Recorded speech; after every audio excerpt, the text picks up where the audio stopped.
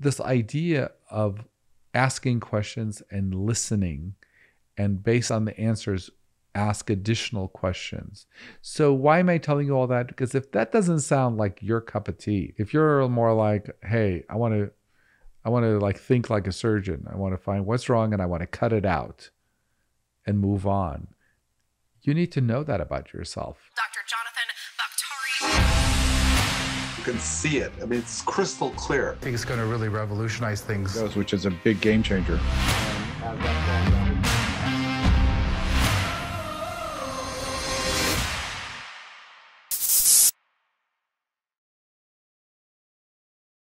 Welcome to another episode of Baktari MD. And today I want to talk to all my medical school friends about picking a specialty. So if I'm targeting the right audience, you are in your first, second, or maybe your third year of medical school, and you're contemplating what kind of specialty to go into.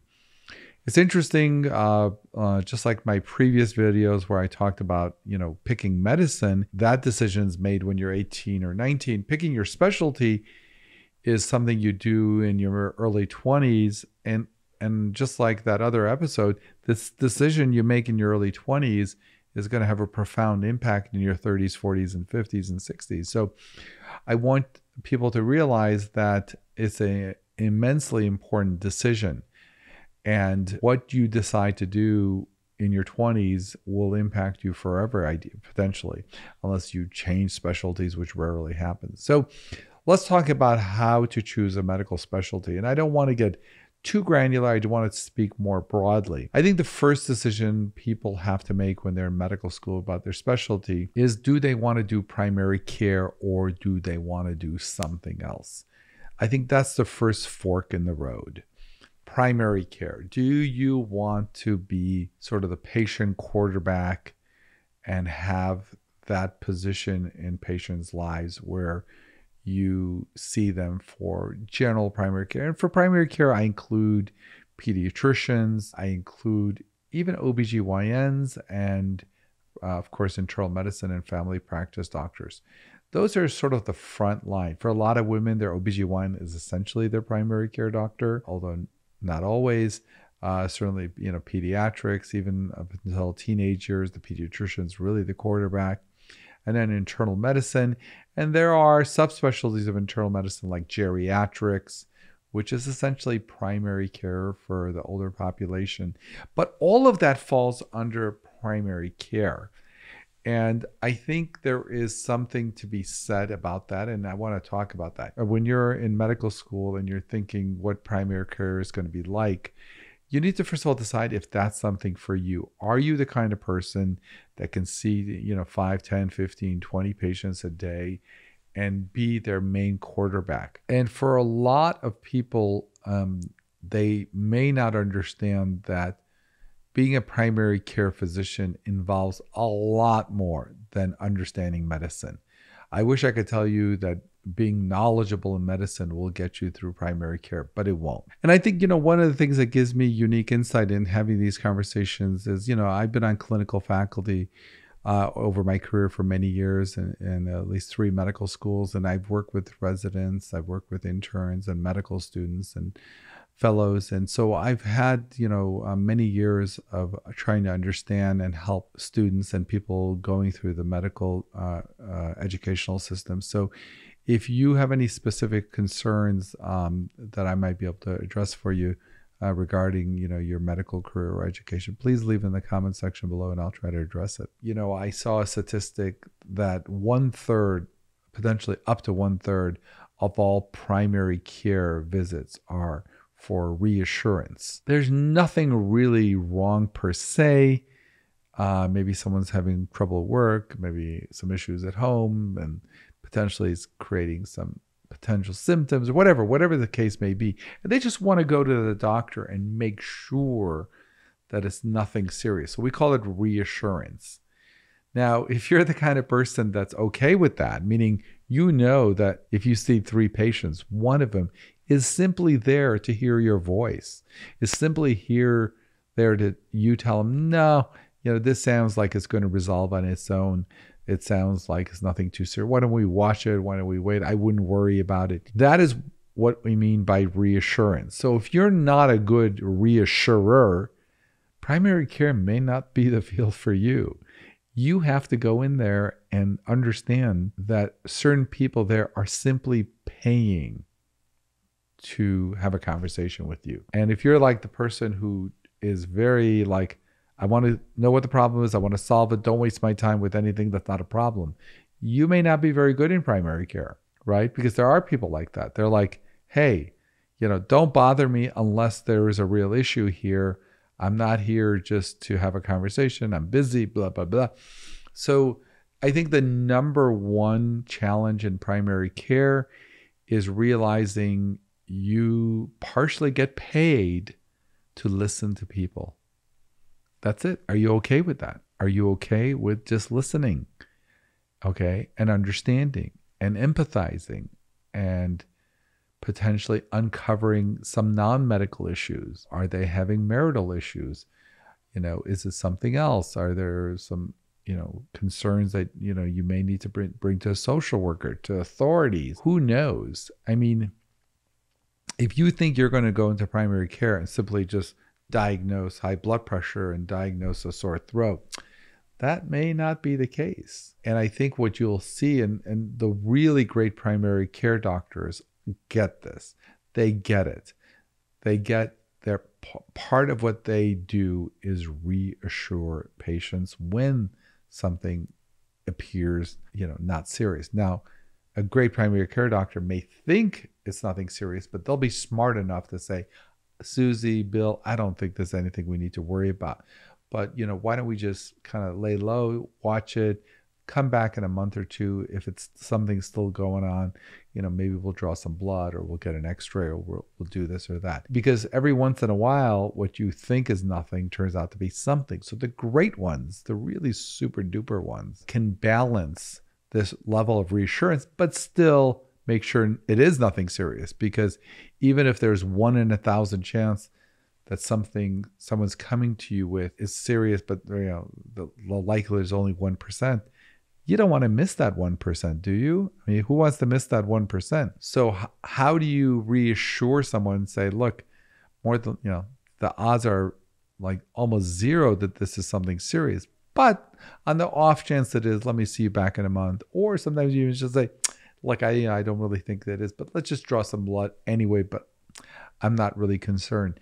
I think it's that ability to understand that there's a 0 or 1% chance that this is maybe something serious, but keeping in mind you don't want to miss the 1%. Because if you have a 20, 30, 40, 50-year career and only 1% of the time when you're reassuring someone, is there something seriously going on, you don't want to miss, because you will eventually miss that 1%, right? In a long career, sooner or later, you're going to miss the 1%. And so it is a really tricky thing to be reassuring and say, don't worry about it, but understand when you need to do the follow-up. So I think understanding what primary care is all about is really, really important. And by the way, primary care doesn't always mean necessarily reassuring the patient.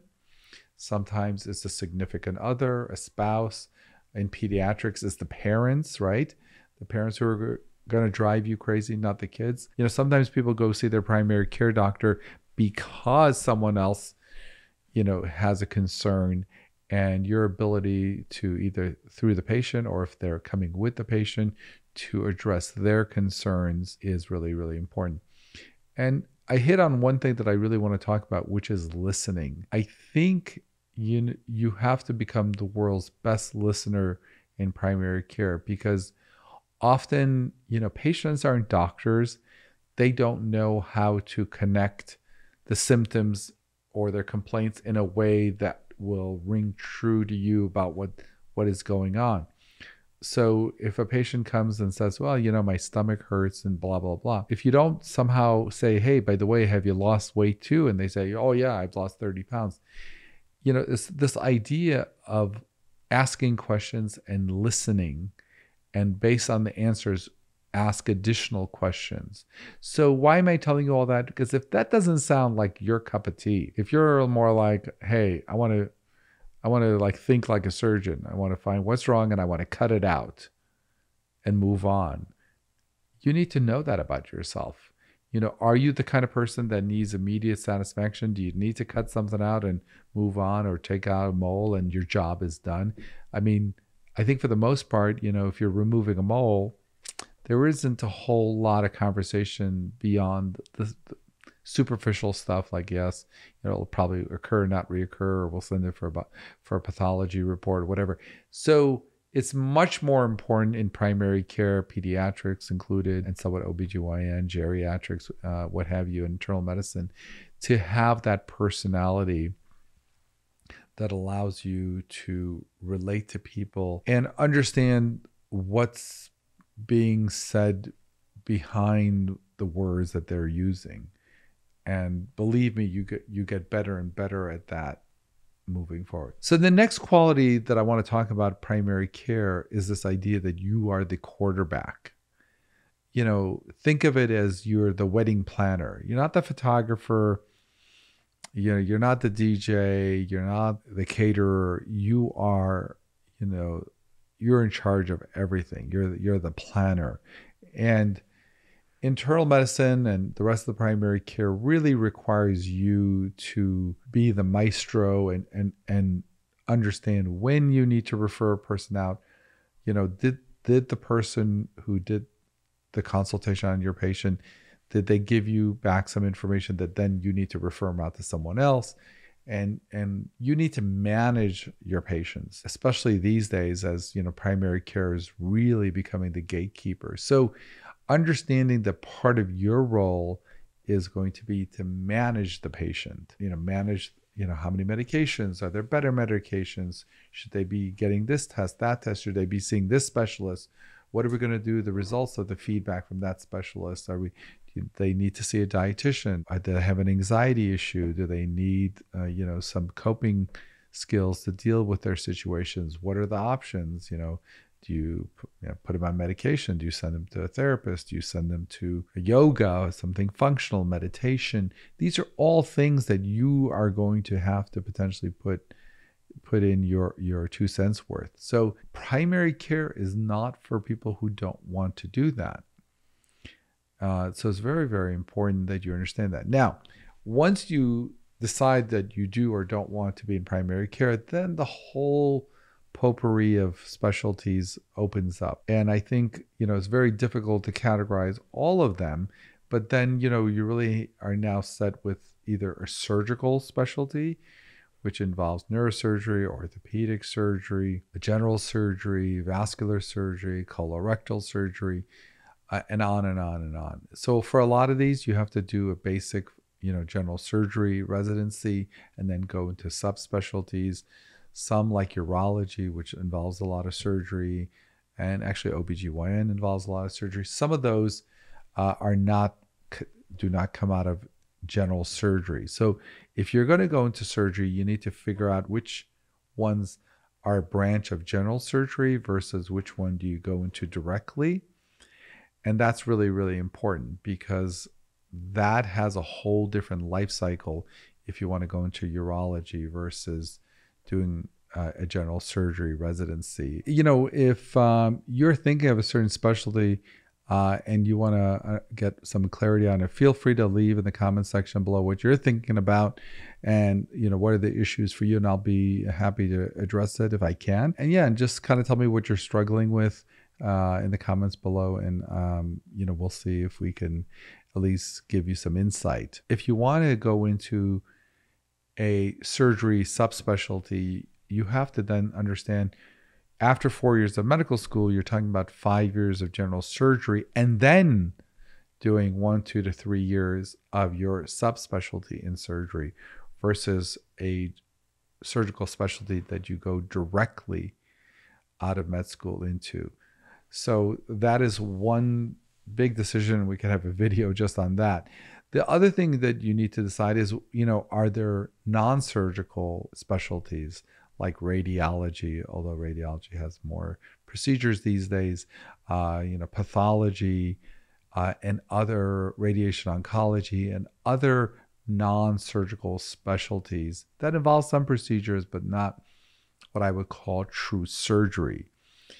And there's something to be said about, a surgeon's mentality. Just like we talked about in internal medicine and primary care involving you being the quarterback, having conversations, the personality for a lot of people who like surgery or their subspecialties is they get a lot of satisfaction out of, having somebody come in, with a busted knee, torn up meniscus, what have you, and fixing it and, giving them immediate satisfaction where literally, a few weeks or months later after surgery, the patient can really feel a difference. So I think a lot of people that go into surgical specialties like that feeling of doing something that, can make an impact. Yes, surgical specialties have chronic illnesses that they deal with, but they also do a lot of stuff that, you come in with a infected appendix, you're going to get taken care of, and that problem's basically going to go away ideally. Versus, in primary care, where if you have people with chronic illnesses,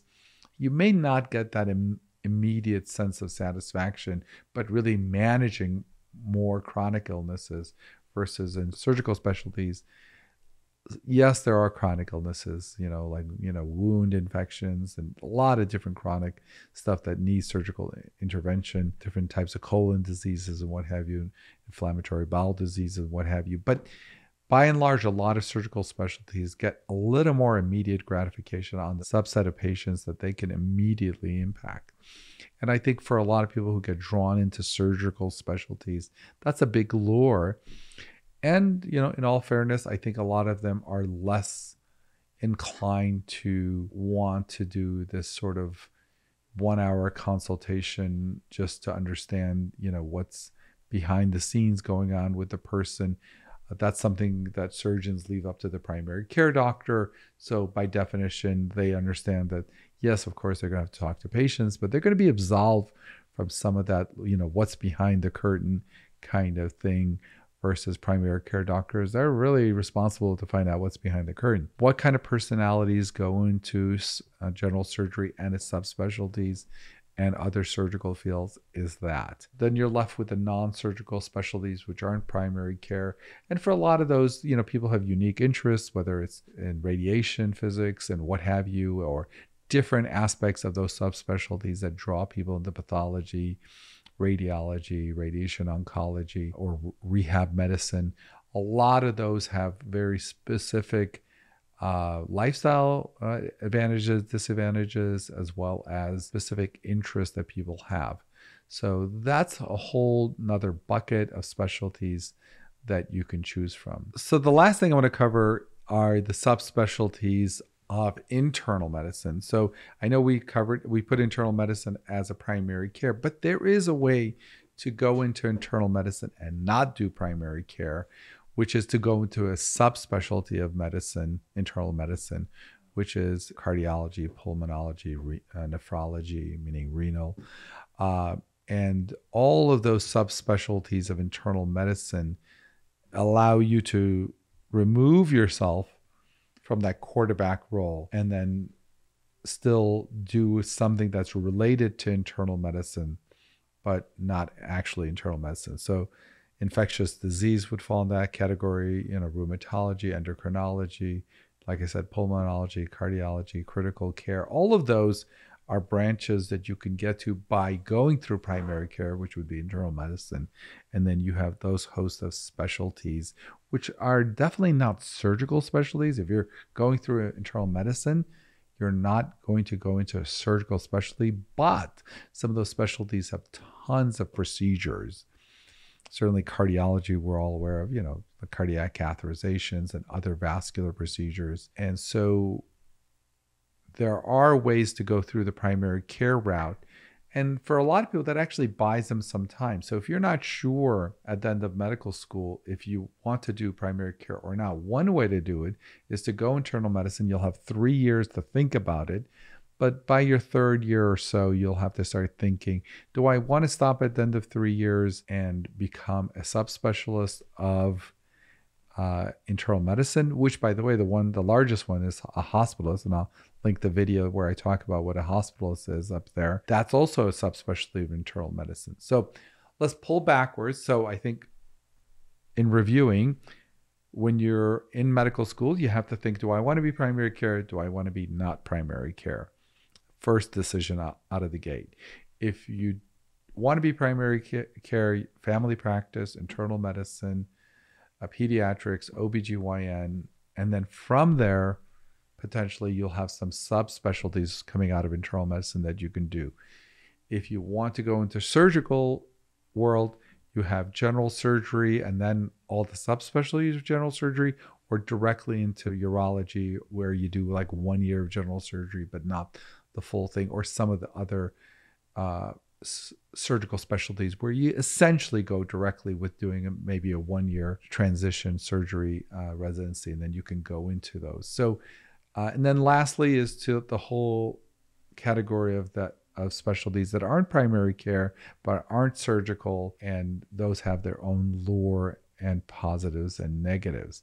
So these are the decisions you need to make coming out of medical school, and ideally by the third year you should have some inkling. Certainly after you do all your rotations, your third year, you will see that you'll gravitate towards one or the other, meaning surgical or non-surgical, primary care versus non-primary care, and things will start to be clear. And then you can still do electives your fourth year, and a lot of people may do a 1 year transitional year until they really decide. And there are a lot of people too that within their first year can switch, or I shouldn't say a lot, some people, but majority of people I think make a decision and kind of stick with it. Thank you for watching. Make sure you comment, like, and subscribe if you like the content of this video. If you have questions about this topic or any other topic, please leave it in the comments section below. Also, go to my website, baktarimd.com, for more content like this, and also to sign up for my newsletter. Thank you and be well.